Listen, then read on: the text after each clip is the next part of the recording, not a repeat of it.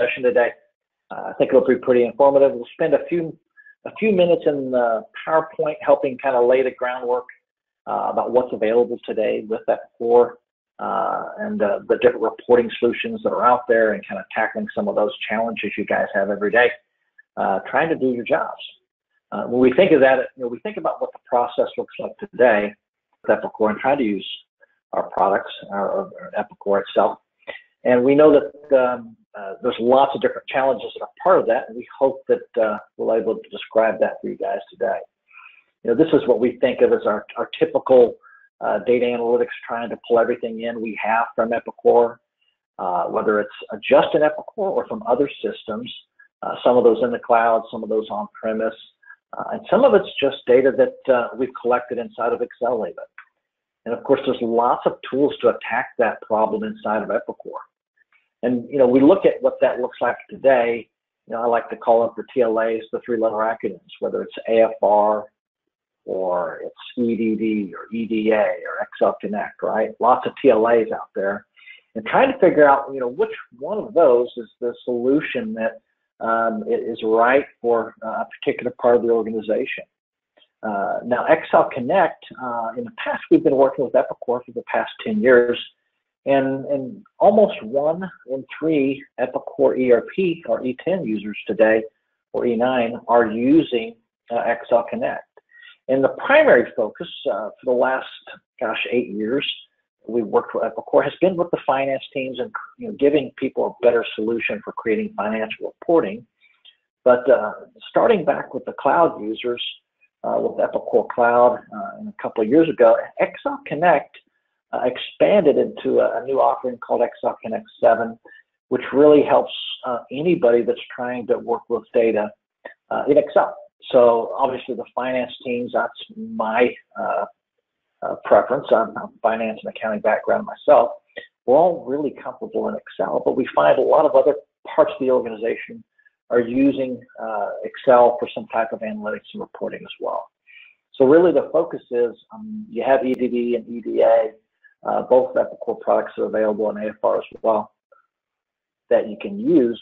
When should we look at Excel Connect? It's when you're using Excel today, right? So any organization that's using an Excel spreadsheet, we can take and make that much easier and automate it. So when we think about what that looks like in the typical process, whether it's the finance guys, the operation guys, or the sales team, you've got that poor, individual that's the super Excel guru that's responsible for putting all the Excel reports together. And of course, there's lots of different people in the organization that all want their own reports and have their own demands. And we know that there's those tools out there like EDD and EDA and AFR, but today, or even SSRS, that's part of the Epicor product suite for creating reports. But unfortunately, a lot of those are more complicated than the report writers really want to take on. And the people that really understand those tools, in the IT departments, are really trying to maintain and support their other products that are part of that. So we look at what people are using for it today. You're copying and exporting data into Excel. If we can take and automate that, that's what we want to do. And it's more than just the finance team, of course, but anybody that's doing this in Excel today spends upwards of 20 hours per month. So think about how many people in your organization, not just finance, but everybody, sales, operations, are using Excel in that fashion, and doing so for a reason, whether it's the format or additional calculations, what have you. Imagine if I could save 20 hours per month per person that's doing that, what that would mean to the organization. And of course, when you look at Excel Connect 7, and really what that means is giving more users access to business information and making better decisions. So it's more than just automating what you do in Excel, but taking it a step further and allowing people to really access data that you trust with that single source of information. So like SSRS or like EDD or looking up information in Epicor, we're giving you that direct access to information that allows you to drill down, answer questions, and you trust it, right? Because it's still coming from that single source of truth. It's coming from your Epicor system. The difference is we present it in an Excel, a solution that most all of us know how to use and open up, right? It's not terribly difficult. I can show you, and we'll give you an example of how we do that today as part of our presentation. And then, of course, the ability to share those reports across the organization. And one of the new features that's part of Excel Connect 7 is that I no longer have to have direct access to the database, which means I can be a remote employee. I can still drill down and answer questions, but I don't have to VPN. I don't have to come in through a remote desktop or Citrix as an example, which can be painful for a lot of us. I know that myself. Of course, we've had, again, over 2,000 organizations in Epicor today using the solution, and literally they changed their financial reporting piece. Like I said, that's where we started, where it's a much almost automated process. So let's talk about what we're trying to solve with Excel Connect 7, and that'll help us really identify the different types of users that we're trying to do, right? So it's going in and saying, great, I've got lots of reports I want to get out to people, but how do I do it easily? You know, whether it's I've got a commission report and I've got 20 different salespeople, how do I automatically distribute those reports out where they get that information? They don't necessarily need to drill down to it, but they need lots of different reports. And I don't want to create, you know, the same format, but have 20 different reports we're sending out to different salespeople, right? So I call that too many reports, too little time. And the Epicor Excel broadcast really automates the taking a report template in Excel and generating all those different versions by department or by location that we want to share, and then automatically distributing that out, right? And then, of course, the other two types of users are really the core group for the Excel Connect 7 product. And those are people that need to answer questions, starting with, you know, the business users, right? I want to send them a report and they got questions. Instead of them having to come back to an analyst or come back to me and provide additional information, I'm going to provide it embedded in the report where they can drill down to that information, answer their own questions. They're not, they don't have to be directly connected to a database to be able to answer questions, right? And of course, that final user, and that's probably a lot of the people on the phone today, especially if you're creating reports, and we call those live users or the report analysts. People creating reports, and we're going to show you how we can save you 80% of that time and really create reports that people are going to be able to use and get more information out of. And that's with an Excel Connect 7 report. So part of the platform, when we deliver it, this is what's going to come out of the box. This is what we're going to show, so you guys understand what we're presenting and you understand what comes with it. So we provide the real-time connectors for those live users. In the past, where we were limited to just financials, now we have more than 150 pre-built connections, and we provide 45 out-of-the-box reports. So when we implement Excel Connect 7, we're going to also give you 45 reports to help get started. And we already talked about now being able to work offline, not having to have that connection directly back to a database. And then the last piece, this is something we could do in our previous platform, which was create our own connections, but it required an additional developer tool set. Now we give every user the ability to add custom connections where they can create their own connections, right? We provide 150 of them out of the box, but what if I want to create my own? There's no additional cost for a development tool. That's part of the product platform now. So let's jump in and show what the product's going to look like. And so I'm going to jump into Excel. Now, in my example, I'm in Office 2010. Of course, we can go up to the latest versions that you're using out of Office 365. I think that's Office 2016. I started with the oldest just so everybody's comfortable. Hey, this is how far back we can go. And I'm demonstrating a dashboard that we created in Excel. Now, I want you to envision I'm working as a business user, so I'm disconnected from the database. I may be on a plane. I don't have an internet connection, but I'm still able to open up this report, right? Someone has shared it with me. It has embedded data in it, a snapshot of the financials for a period of time. It allows me to work with that data until I get back on it and open up the latest version. I still have everything I can work with. So when I want to look at the next period, I can change it, go to period 6, it's going to update, and that report updates because we have embedded the data behind the scenes for people to be able to use. Now, even as a business user, this is where it's a little bit different than what we did in the past, where we had report writers and report viewers. Now we have live users, which have 150 connections, and we have remote users, which are the business users. But they all have the ability to go in and modify and work with reports. So even as a remote user, I'm working with the embedded data. I want to see period 6. I want to see the report updated. I can change it and bring that information in. And if I want to see it over 6 periods, still modify the report. So now where our drill down users in the past, they couldn't change anything, they couldn't modify the reports. Here I could update the report. My heading, I just need to copy here. Right. So now I'm looking at 6 periods of information, or 5 periods of information in this case. All right. And if I want to look at the next 5 periods, I can change the drop down and it updates and shows for the next 5 periods. We'll make it 6 periods. We'll get a semi-annual view. The concept thing, though, is that we want people to be able to use the information, to be able to modify the report to what they need to look at. So maybe I want to look at the first 6 months versus the second 6 months. We want the business users, the end users, to have access to that information, the end users to really be able to analyze and drill down to the detail if that's a business user's need. We call it self-service reporting. It's kind of that new buzzword out there that people use, and it helps us really do our jobs better so that when we look at trends now, instead of looking at 1 period, I'm looking at 6 periods, being able to right-click and drill down to the detail.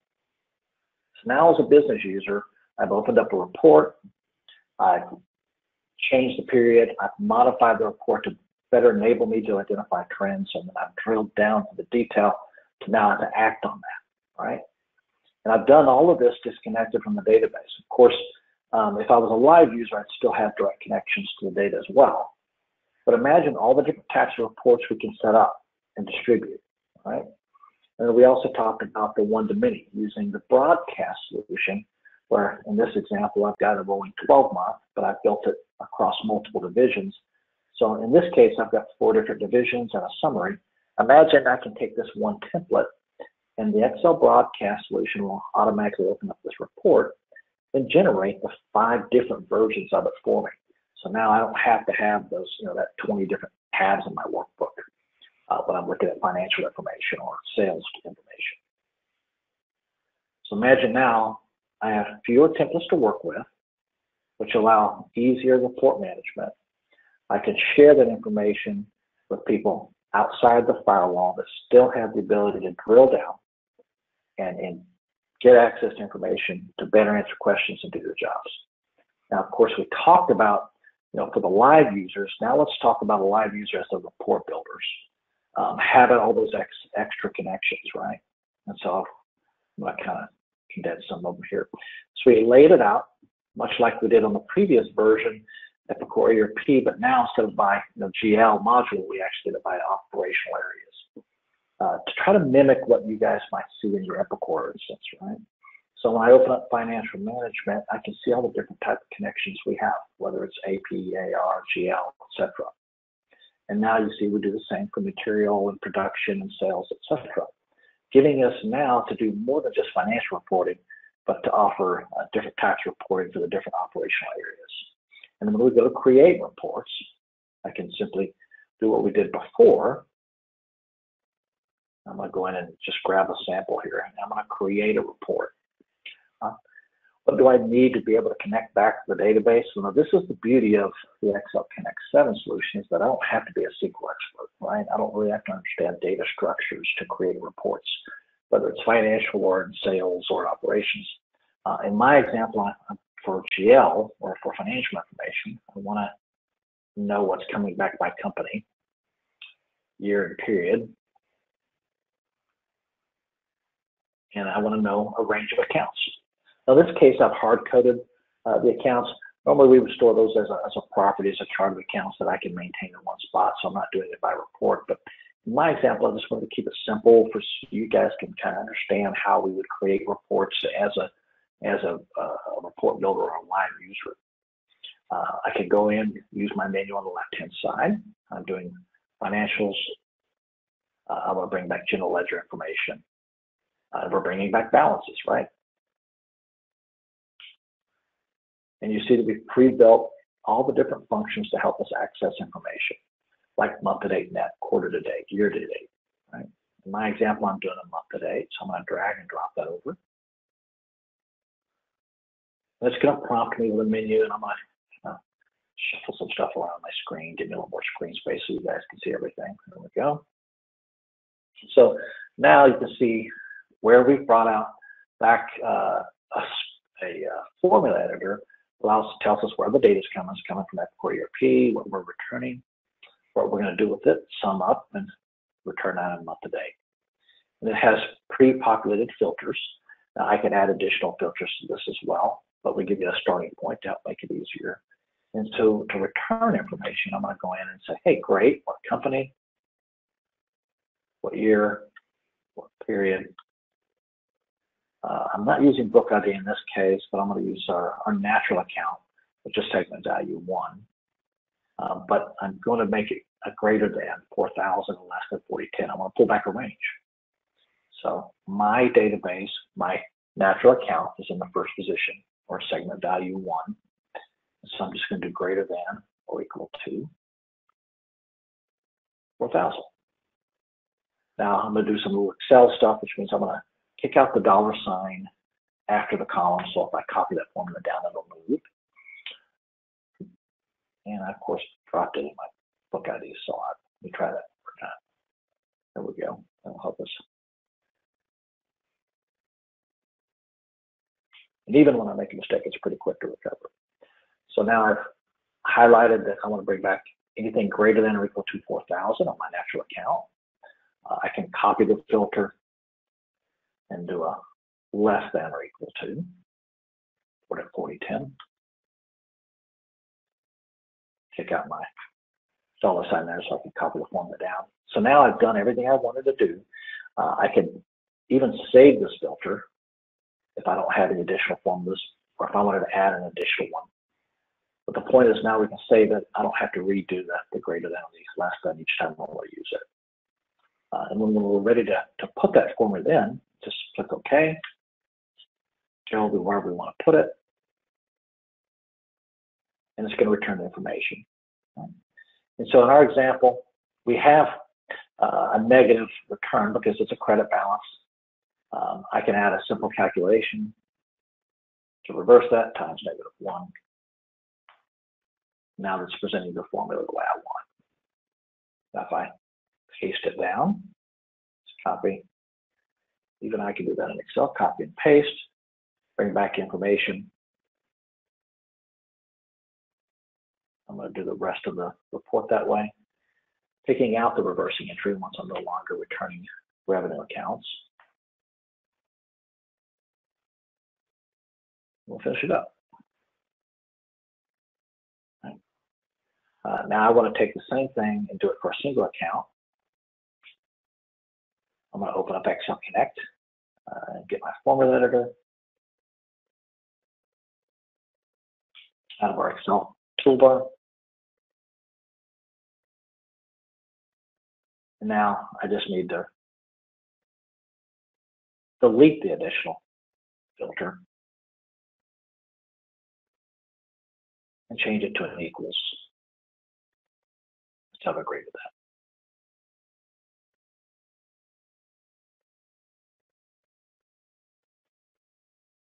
We have our new formula. And copy it down, just like we did earlier. So very quickly, I've built the report out. I'll take out the negative number reversal as an example. And the nice thing is I only have to do this one time. Then when we're ready to do the sums, we're going to do the same fun, exciting Excel stuff we do all the time, right?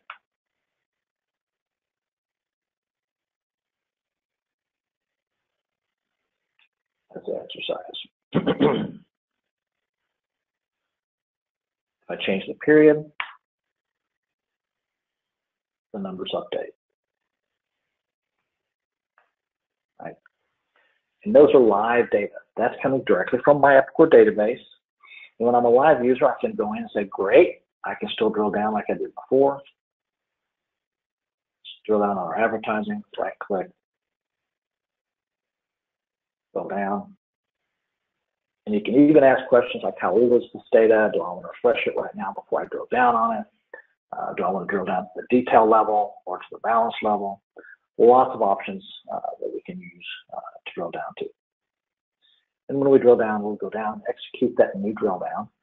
And that's all the transaction detail coming back from those accounts that we want to look at. So what we wanted to demonstrate, of course, is what we were doing before with financials. Also demonstrate what we can do even as a remote user when we're disconnected from the database. But now we want to address a couple of other areas so that we're not just talking about financials, but now beginning to look at, the, of course, receivable side of it, or the sales analysis side. Because imagine now, if I've got access to that data and we want to do additional analysis, looking at it over an annual period of time, being able to incorporate a direct connection to the database, using different features in Excel to like conditional formatting to help us identify the largest months that each one of our salespeople have. But now when we go to drill down to that information, it really, hey, Penny Lane had a great August. Do I think she'll be able to repeat that for the next year? Right click, drill down, and do the analysis directly as a business user. Wow, I can see it's just one particular company that bought all that. And when I scroll across, I can see it's one particular part number, the part that made up that sale, or one particular transaction. So am I comfortable that that's going to take place this next year? Well, that's the information we can begin to do some predictive analytics, help us decide, gosh, do we need to make sure we call that contact or that company ahead of time? Right. So now demonstrating on the financial side what we can do, also demonstrated some additional analysis points we generate looking at other data outside of the financials. And to give you an idea of the type of reports we include, I'll show what we include as some 45 reports that are part of that. So I'm going to open up a report example.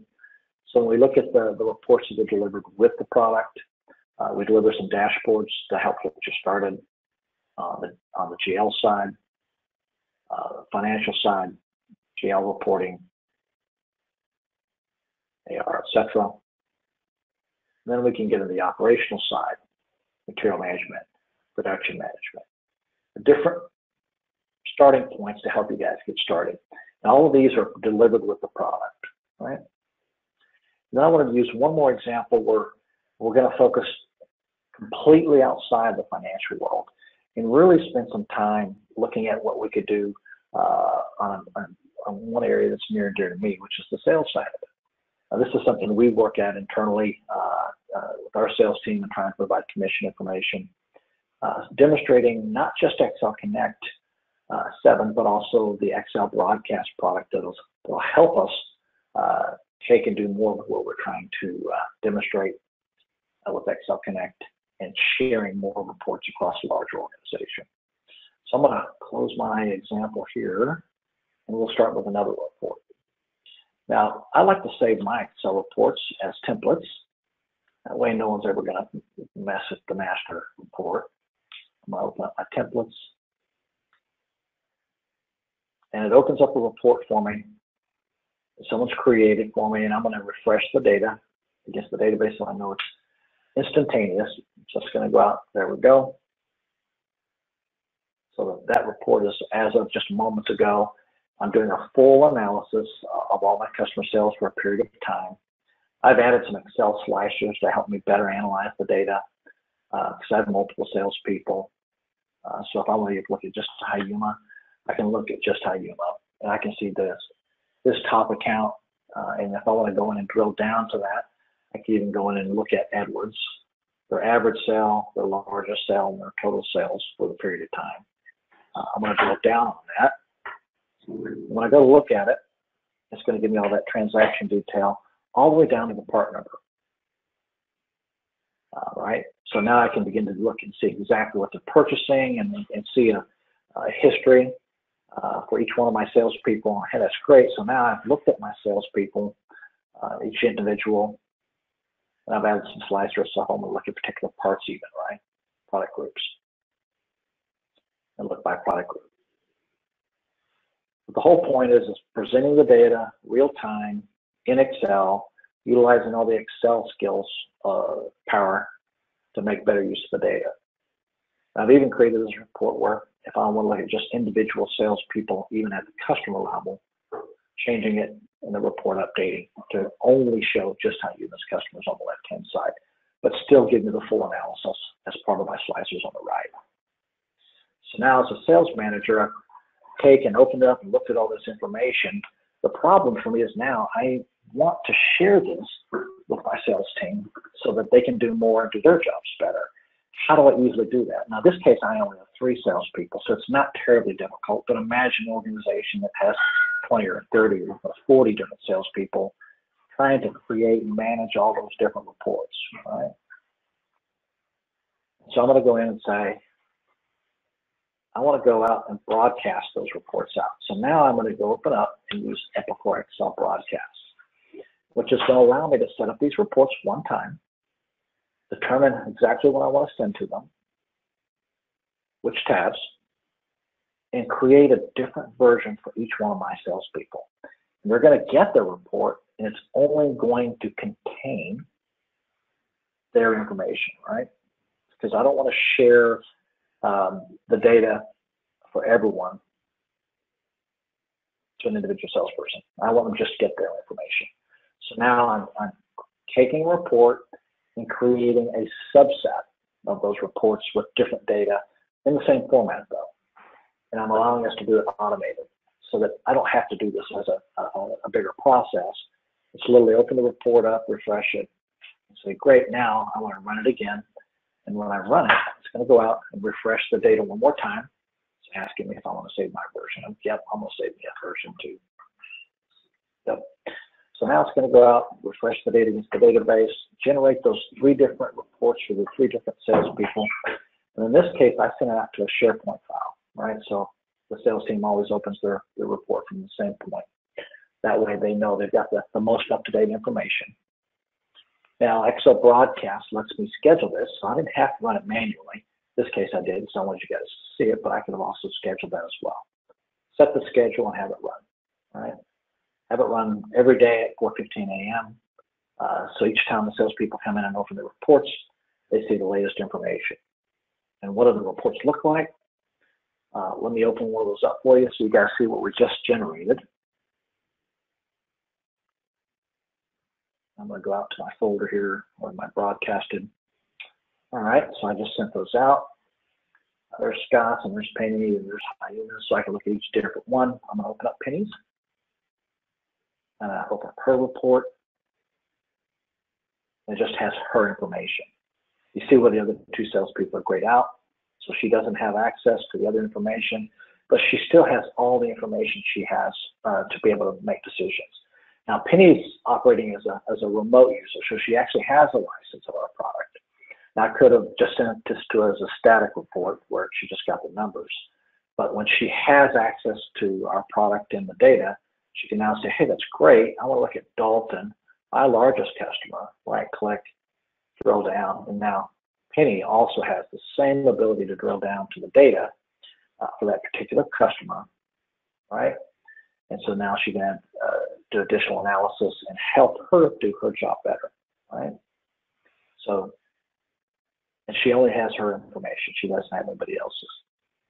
So now I've taken sales reporting beyond just providing the report itself, but also giving us the ability, if we send it as a full Excel Connect report, and in this case, Penny does have a business user or Excel Connect remote user license. She's able to drill down as well. Now, I could have distributed it as a values-only report or a PDF where she has the information, but really being able to drill down and dig into the detail as a salesperson, that makes it a much more powerful tool set. depending on the need, right? So you can choose one way or the other. And I don't have to make it a permanent decision. I can actually change how I send it out based on the person. So that was Penny's report. Let's open up one more example so you guys can see that it did actually change. I'm not going to save Penny. We're going to go and open up Scott this time. You see Scott has a much smaller customer grouping.